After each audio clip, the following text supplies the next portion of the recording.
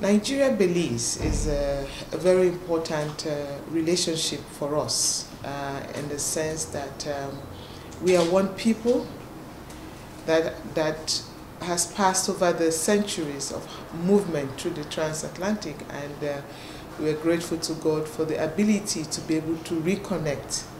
And Nigeria-Belize has further ensured through a technical agreement which enables Nigeria to provide technical assistance to Belize in whatever field, in whichever area, sector that Belize government so chooses. And this is to enhance the development that we all develop, because the Nigerian government, it doesn't really matter which administration, but it has always been our main core foreign policy that we bring other countries within our South-South cooperation at par with us.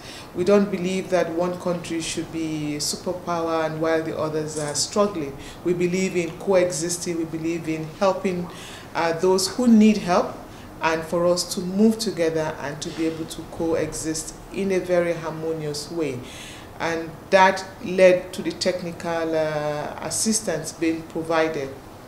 We also have a possibility of expanding the program and also seeing how we also could benefit. For example, Belize has a fantastic banana plantation, which we would also like to see how we can grow banana in the same way. And these are part of cooperation as the ACP countries.